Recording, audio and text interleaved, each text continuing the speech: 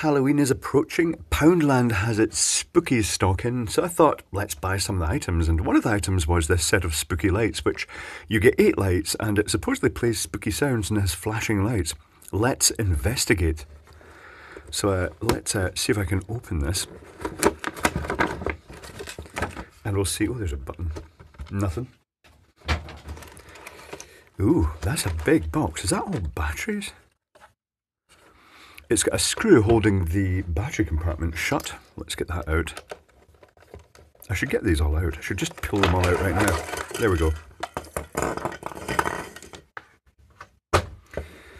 The lights themselves are just one piece moulded, and they've sort of sprayed the top silver, and they've got a sort of... You know, the best way to describe that is nicotine staining. Isn't that really what it's kind of meant to represent? Let's put some batteries in. If I've got the correct batteries for this. It's just double A's. That's fine. I have double A's. Double A's. There's double A's.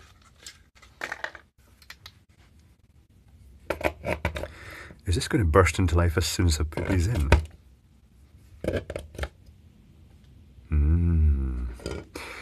So what we've got here, we've got 3 positions in the switch. It's got demo. Is that the button or is it? Oh. Oh, that's quite annoying. These are strobing. And they're cold white. Oh, that's quite annoying. Right, how do you stop it? Okay, so it's got demo, it's got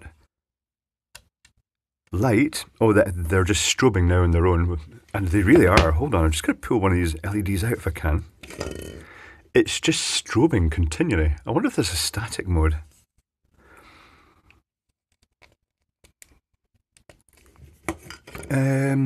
And the other one is sensor.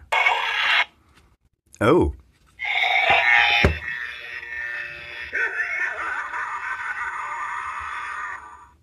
Okay, so I'm guessing this...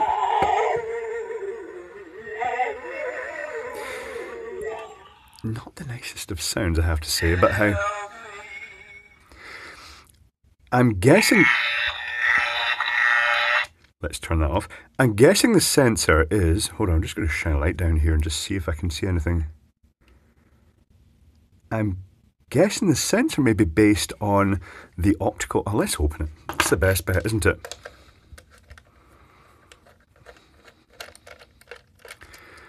So it does seem to have a few sound effects. I wonder what other ones it's got before I open this. Let's...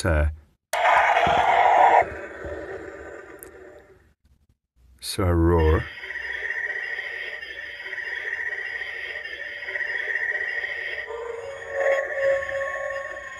I'm pressing the speaker onto the table so it doesn't make too much noise. Right, okay. I presume that's a squeaky door. Jacob's ladder. With evil laughter. I think we've had most of the sound effects now. Right, that's enough. Let's get it open. If anything, if you don't care much the noises and the flickering of the LEDs, which I have to say is actually quite annoying. They really are strobing and flickering all the time. If anything, I'd say that what you could do here is perhaps you could just pull the LEDs out of the end of these caps and just use the caps on their own. So what we got in here... Is that a piezoelectric transducer? A piezoelectric transducer is what I should be saying, isn't it? If it is, the sound quality was actually surprisingly good for piezo. Normally I'd expect that to be quite tinny. It is. So we've got the sound... Oh no! There's a speaker there. What's that for then? It must be noise detection. Okay. So can I get this out?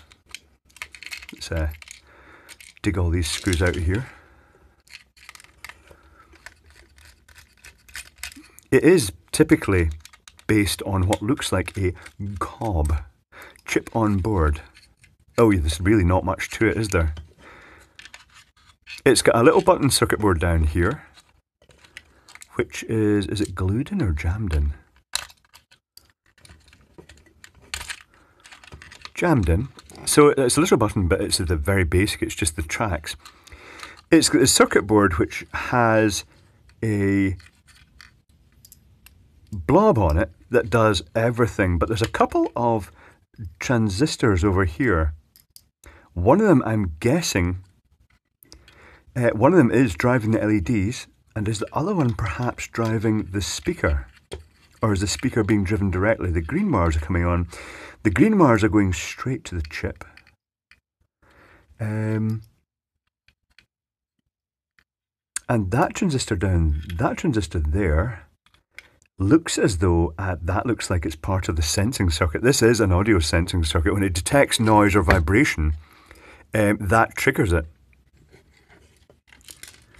Let's turn it back to, at the risk, this is going to be really noisy, I'll just apologise in advance for that.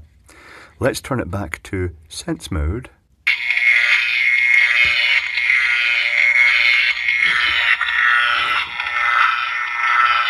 There is no volume control. Is it tap sensitive? It is. It is detecting sound using a piezoelectric disc. So that's interesting that they've chosen that approach. I thought it was an optical sensor, but it's going to respond to, if you put this on a door and someone knocked the door or something like that, it would trigger it, or if it just heard a noise in the vicinity.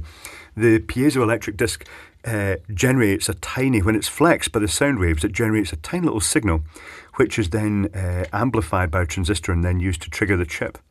The speaker's quite big in there. The speaker might be quite useful. Fairly generic little speaker. Actually, I say fairly generic little speaker. It's bigger than the average one. It looks quite neat. So interesting, but I have to say, quite annoying. Maybe it's just because I'm not a kid really anymore. Not as such. Kid at heart. But the most appealing thing about these, I think for me, is these grommets and the LEDs. It makes me think this could be converted to just a string of interesting lights. One moment, I'm going to do that right now. That's kind of nicer. So if you decide that you don't like the sound effects and stuff like that, you can strip it apart and you can put an ordinary string of the warm white LEDs in, and it gives them, well, it's actually looking a bit yellow on the screen at the moment, but it gives them a sort of a goldeny white glow, this sort of very reminiscent of what lamps of that era and possibly intensity as well, given how dim the early lamps used to be. But it could have function as a sort of extra capture strings of lights, so it is kind of salvageable. This is assuming you don't like it in its original form. I have to say it's novel, but you know, the novelty would wear off very, very quickly. It is quite loud and repetitive. So this is one of the items in Poundland that comes in about £5. So, well, now you know the noises it makes and what it does and what it can be salvaged for. Just for the sake of completeness, let's take a look at the circuitry.